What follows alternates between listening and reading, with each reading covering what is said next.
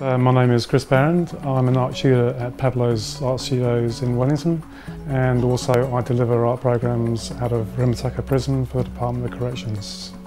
I must have been about 5 years old. I was on holiday in the North Wales resort called Llandudno, and I was walking on the beach and there was a Punch and Judy show happening on the beach, and I was drawn into it. It was like a completely immersive event. I first of all was aware of people watching the show. Just the smell of candy floss, hot dogs, the sun, the sand, the sea, and then the Punch and Judy. And for me, it was just a way of connecting to something that I wasn't expecting. A lot of people talk about culture this and culture that. For me, essentially it's culture explains where we've come from, what we're doing now, and our hopes and aspirations for the future.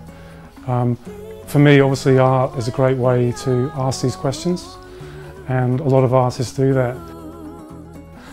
This is a community art space specifically working in the mental health sector.